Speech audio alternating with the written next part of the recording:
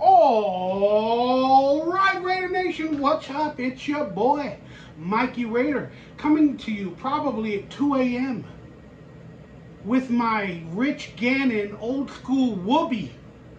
What is an old school whoopee? It's just a dirty shirt or blanket that you wear and you use all the time, no matter what people think. It probably smells too, but I feel comfortable in it. Now that all the evil's gone. It's like the Raiders players with our former coach. Please hit that thumbs up, that like, that subscribe button if you guys enjoy my commentary and my content on this channel. Please consider becoming a member of this channel for a few bucks. It helps buy me tacos. It helps keep me positive. It helps keep me housed, if even a little bit. We do have merchandise below. I do have donation centers as well below. Check it out if you feel inclined. What are we going to talk about on today's video? Well, we are going to do a New York Jets Raiders preview from my perspective. Plus, we're going to ask a couple of hard questions. What are those questions going to be? And how hard will they be? Will they be like my penis on Monday morning? That hard? We'll find out. Have you noticed I have a little bit of positive nature to myself? Well, I can see clearly now the rain is gone. I can see all obstacles in my way. That's how Raider Nation is feeling right now. But I don't mean to put a damper on many expectations, but we're going to ask some hard questions and answer them from my perspective in today's video. I also want to know your answers to the hard questions down below. Anything that pops up below me is a good thing. All right, let's get started with the drama, the housekeeping that is continuously continuing now that the evil is gone. People are asking, can Aiden O'Connell play? Is he better than Jimmy Garoppolo? Does he really give the Raiders a chance to win? There's still a lot of questions in terms of the quarterback position, especially moving forward. But just like Antonio Pierce said, Aiden O'Connell gives them the best chance to win. And I can agree with that, especially with the way Jimmy Garoppolo was playing with the 49ers and with the Raiders, and Glass Joe is just not the best player at this moment. But I posed the question on Twitter. Are you excited that Jimmy Garoppolo is our backup? I'm going to be honest with you guys. I am. He's an overly priced backup, as many of you mentioned on Twitter. But I'm excited that he's our veteran backup that can get the job done. People say, what are you talking about? You saw the way he was playing. Yes, but what I'm speaking about is now that the evil is gone from the building, a lot of players, they feel free and they're starting to play better. They want to play better, and they're being able to focus more and maybe rise their abilities that much more. But everybody's discounting Jimmy Garoppolo. He might have the opportunity to be a better Jimmy Garoppolo now that our former coach is gone. He might be better. How much better? You guys can talk till the cows come home. And I ain't going home yet. Again, he still doesn't have the deep ball that we all love. And we don't need to talk about that stuff because Aiden O'Connell is our quarterback. But if needed, kind of happy to have Glass Joe as our backup. Now, if he can get rid of any pettiness he has after being benched, if he can get rid of any pettiness that he might have, then he'll be fine. And if we need him in any game, it would be really interesting to see if he could play better now that the evil's gone. But the truth is, he probably won't be here next year. We are moving on generally. So this is also probably one of his last opportunities, if he gets an opportunity to play in any game, to get on another team for a few more $1 million, while the Raiders still have to probably pay him $11.5 million next year just to get rid of him. But still, I'm excited to have him as our backup, and I saw him celebrating in the locker room, in the videos where they're smoking cigars. Antonio Pierce was giving his speech. Jimmy Garoppolo was cheering him on, and I respect that. He could have been petty, he could have been mad, he could have sulked, like they said Derek Carr did. We're going to talk about that in a minute. But he was celebrating. You got to respect that. Kudos, Jimmy Glass Joe. All right, the next interesting thing came from reporters. They're infighting about stories. We talked a little bit about it on my last show. Reporters are infighting. Some people are saying something is factual, that they heard it from people and players, and other reporters are disputing the fact that, nope, that's not true. Whatever that story is from that reporter, it's not true. Mainly Vic Tafur and Hondo. I'm not saying they have a bad relationship. I'm not saying they're fighting, but they are refuting each other's reports when it comes to, I don't care. That being said, we want to respect these Raider reporters, but they haven't wanted to be respected, because we're getting, for the past year and a half, ever since McDaniels, even before then, but more so with them, I said his name, admonished, I'm admonished, but even more so,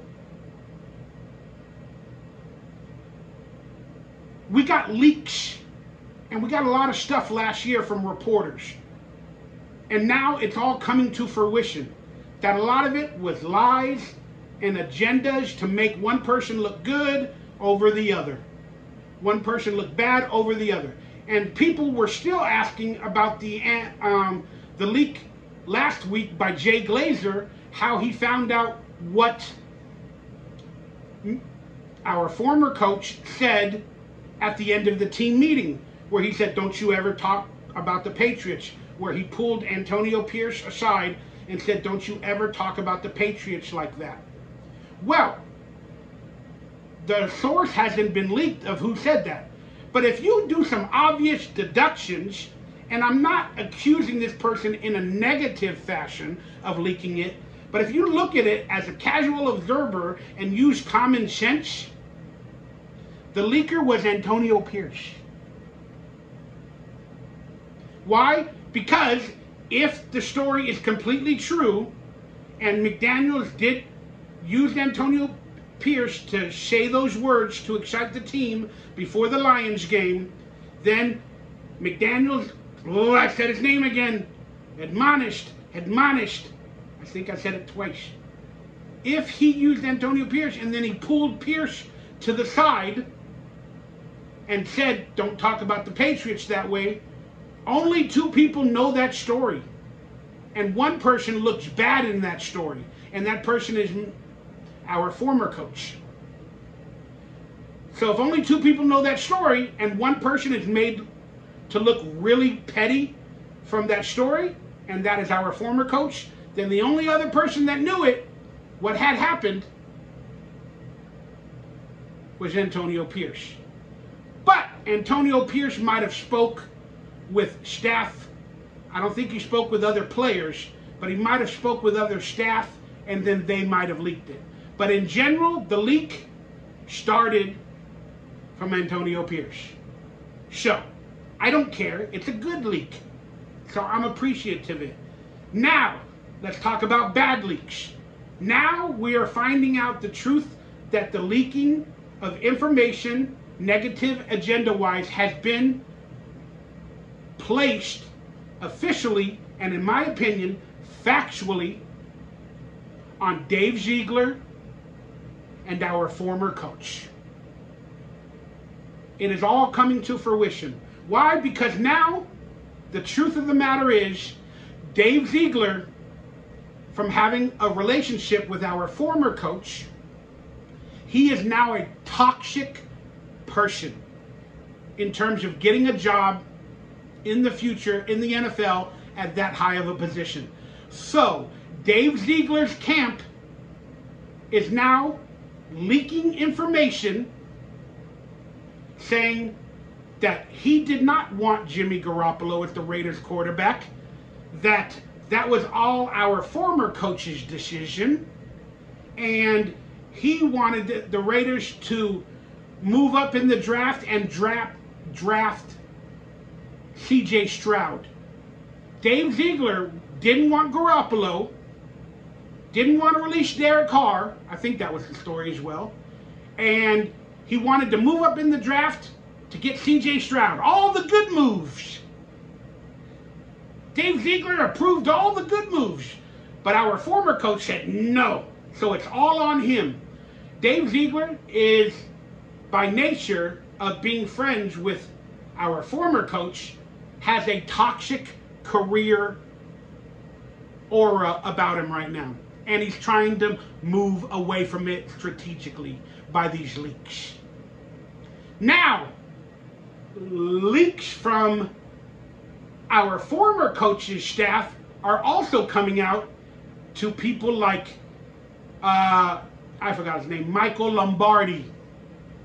Michael Lombardi talked bad about Derek Carr and all that in the press, and Doug Kleiman and other reporters, I forget their names, they're stool pigeon other people as well that were in our former coach's camp.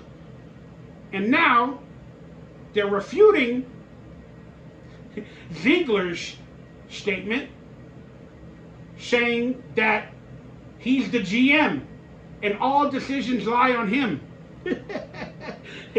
So it's a back and forth toxic situation that I love to watch. I love it.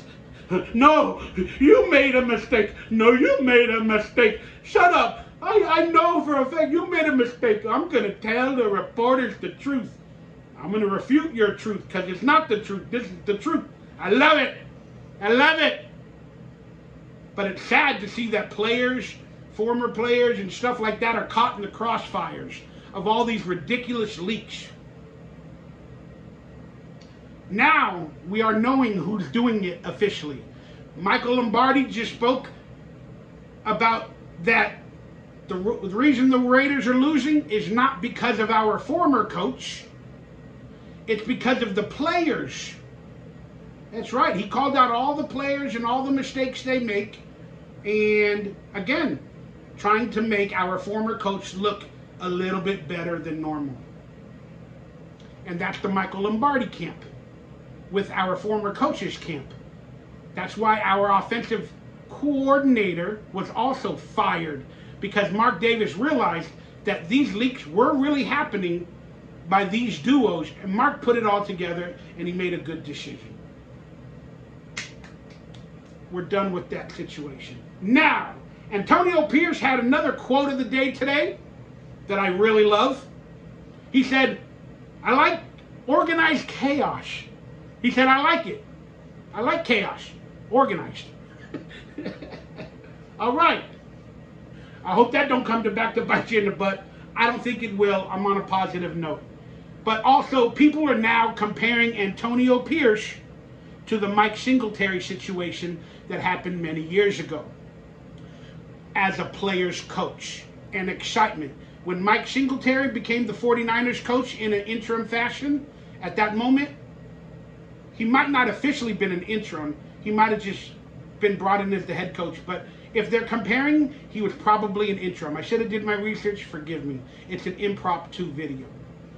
But I did read that they're comparing the Antonio Pierce situation to Mike Singletary, where he lost the team after a few weeks. And they're also asking the question, can this be sustainable? Well, my answers to that is Antonio Pierce is not Mike Singletary. Mike Singletary was from the previous decade or so before he became a coach. Antonio Pierce is kind of in that newer decade. He wears earrings in a press conference. He's sort of like a 2000 person, like a late 90s, 2000 dude. And those type of people, in my opinion, are intelligent and smart and know what's going on with the world, and they understand culture. I'm not saying that might be people like me, but Mike Singletary is from that 70s, 80s old school vibe that our former coach tried to install. Antonio Pierce is like halfway. He's like, we got to be disciplined halfway. And you know what? UMFers have to have some fun too. Let's get it done. Like he said, let's all meet at the quarterback. Let's do our job, meet at the quarterback, and then have an effing party. Also, Davante Adams, in a quick press conference, said that we're not gonna fire up cigars after every victory. He goes, Raider players knew why they needed to do that, and that's why they did it, and that's why it was deserved. Because a lot of people are mocking the Raiders for acting like they won the Super Bowl and all that. And Davante Adams spoke to that. He said, you all don't know what we've been through the past 2 years to where we deserved it, we needed it, and it's us. It's our locker room, and that's it. That's for us. And kudos on Max Crosby for also buying them the night before, showing that much faith and pride in his team, and he wanted to create a moment that was heard around the world. These Raiders feel different. And I'm not saying they're going to win the Super Bowl. I'm not saying they're going to make the playoffs. But you're damn right, that Raider spirit is coming back from the grave. That rebel Raider spirit of saying and doing things, and then also coming out and fighting your tail off to get a victory, and not giving a damn who cares and what is said and what matters. In today's world, a lot of NFL teams try to silence their players and their coaches, and that's what our former coach tried to do. Now our players are free, but they still need to do their job, and we got better leadership. These Raiders feel different. So at the end of the day, I'm very proud of everything that happened with all the pain and the turmoil. I mean, do I miss players like Carr? Yes, I do. As a friend, as a fan, I wish him the best. I wish he could be a part of this for more good times for him, since he really wanted to be a Raider for his life until we all know what happened. But these Raiders feel different, and I'm proud of everything that happened to get to this point. So, we can't look back.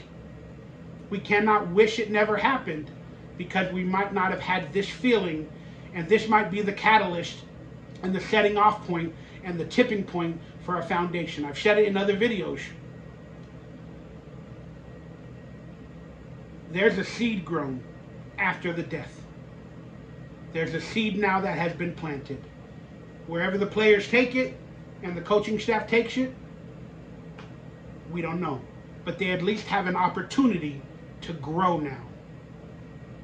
And grow in a friendly family environment for the most part. So I'm happy.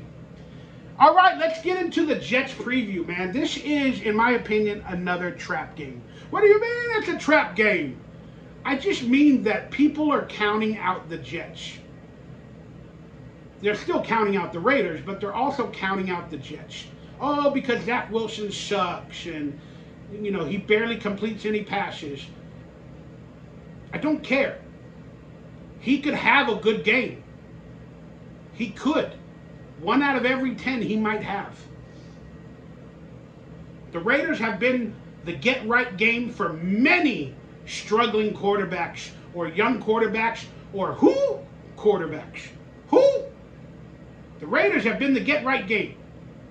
I don't think that's the path, but still, it is in our legacy and in our lore.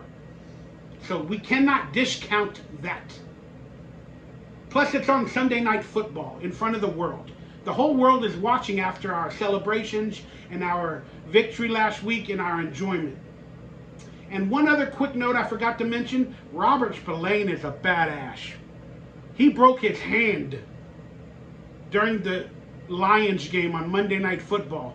And he had surgery. He still stayed in the game, had surgery. They put him in a cast for last week's game, and he's still playing like a baller. He's not sitting out being a crybaby. He's being the old school Raider mentality. I mean, and I saw an interview today. That dude got a big ass neck. He got a big ass neck, and he big like this. I don't care. It ain't, no, shut up. We're going to play the ball. Yeah, it didn't hurt that much. I've had worse pain. What type of pain have you had that's worse? I'm not going to speak about it. Interesting characters on this Raider roster, like the characters from the 70s and 80s and 90s for the Raiders. That's why I love the feeling. Now, getting back to the Jets, their defense is one of the best. If not, they could be the best if it wasn't for their offensive woes. We have a whoopsie. We have a rookie quarterback. See if I can set it again, guys. Whoopsie. We have a rookie quarterback, and you know the Jets are going to come after him. I'm not saying he's struggling, but he's still learning the game. And the Jets and Robert Saleh are going to throw the book at him. They are going to blitz him a lot. He's going to see things he has not ever seen at the college level, even in the NFL in his first 2 starts. So, that's really, really interesting to me. That is going to be a battle. If the offensive line can maintain at least 70% of what they did last week against the New York Giants, he'll be okay. But he's going to have some issues in the game. Okay? So expect that. But expect a run game as well. But they defend the run a lot. Again, with a rookie quarterback, you have to have the run game on point. And that's what they did last week. But Josh Jacobs is going to struggle a little bit more this week. And a little bit more pressure is going to be put on Aiden O'Connell. So it's up to Bo Hardegrave, the new offensive coordinator, to put in plays for Aiden O'Connell to get rid of the ball as quick as possible. So, don't pick those former coaches' plays where it's 3rd and 2 or 3rd and 3 and then have wide receivers and tight ends run 12 yards out. You can't do that. I expect more screen plays, and I hope for a few more RPOs. Not an RPO. I forgot what they call it. Where they fake the handoff because the run game is working. Play action. Play action. There you go. I expect a few more play action passes this week than last week. And I expect Trey Tucker to be a decent part of the game plan. Him and Hunter Renfrow. Those are the guys that right there in the middle of the field can get open real quickly and be a good outlet, as well as Josh Jacobs. Also, use Michael Mayer for these quick throws and these quick outlets. Take what the defense gives you, Aiden. Take what the defense gives you. And they might only give you 3 yards every time. But if you do 3 yards every time, even on 4th down, then you got, 12 yards? You're at least going to get 10. So, it's going to be a hard game on offense. And now let's talk about our defense. Our defense has the opportunity of another get-right game. Pull out some stops. Our defensive linemen need to stop the run, though. We struggle in stopping the run. We gave up to a team that basically had no quarterback last week. Knowing they were going to run the ball with Saquon, we still gave up 100 yards. They got to do better. And that's what the Jets excel in as well. They got a big offensive line. They got a good young-looking running back or two. And I don't want this to be a get-right game for their run game. You heard? So the Raiders need to stop the run. But I also want the Raiders defense like Amik Robinson, Marcus Peters, if he plays. I think he's a little bit injured right now, banged up. Marcus Epps.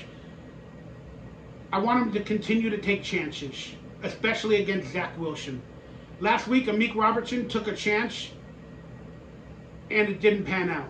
But he bounced back, and he got some big plays and big interceptions. And you know what? I was mad at him at first for taking that chance. But you know what? If that inspires him, take those chances. But do them strategically. Second down, you know, third down and 20, third and 14.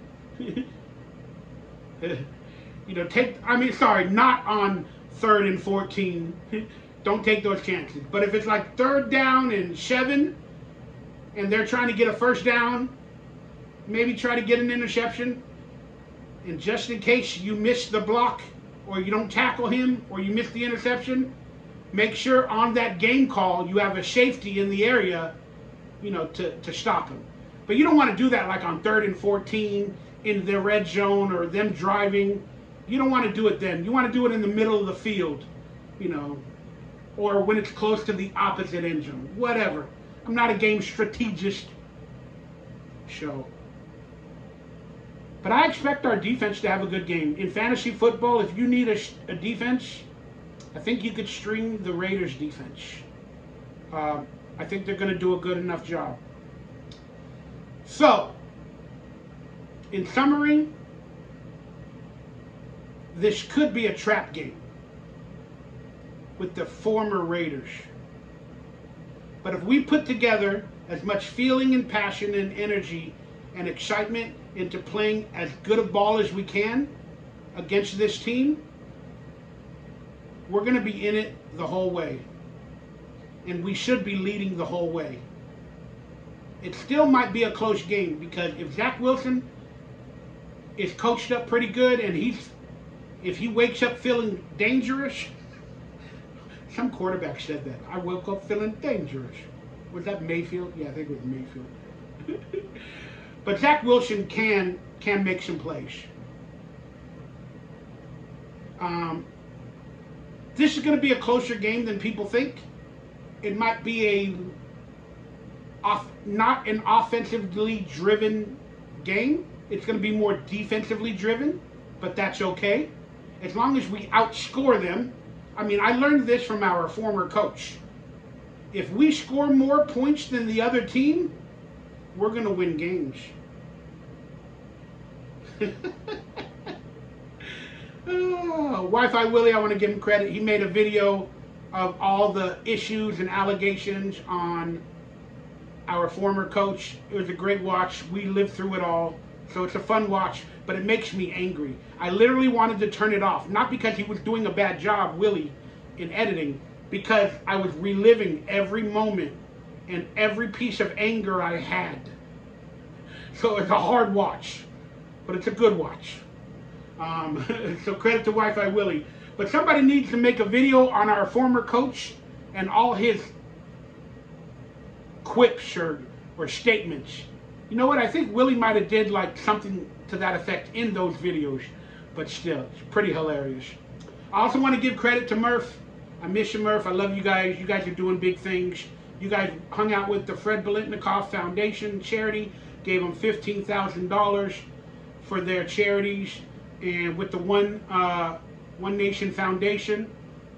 And I just want to applaud you. And there's a lot of Raider YouTubers and video makers that are getting exclusive with players and people of high caliber. And I just want to say congratulations. You guys are putting in the work, and you deserve all the accolades. I am never, ever going to be jealous when you come from a good-hearted place and you're not trying to create drama in the YouTube community. I will never be jealous to people like that. I will be inspired, and you all inspire me, and I love you. That being said, let me give you my final score predictions. Well, the final score will be, and we are going to struggle offensively against their good defense, but we're still going to score more than 19 points under our former coach's offense. That's right, against a very good Jets defense. We are going to score 21 points, if not 20, and we are going to beat the Jets 20-14. It might be 20-17 if they have a good week. That being said, I expect it to be a victory, but it could also be a trap game. But that would be for the former Raiders. And I'm hoping for chaos that's organized, Antonio Pierce. Let me know your final score predictions, Raider Nation. Let me know your MVPs from the game. I do believe Davante Adams will catch more than 7 balls this week. And I'm hoping it's for over 100. Even if it's 7 for 70 or something of that matter, because he has to bring the passes closer to the line, to get out the ball quickly, that's okay. But I can guarantee a Davante Adams touchdown. I'm going to guarantee it this week.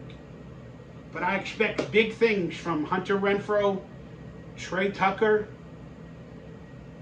And again, I'm not saying a 400-yard game, a 300-yard game for Aiden O'Connell.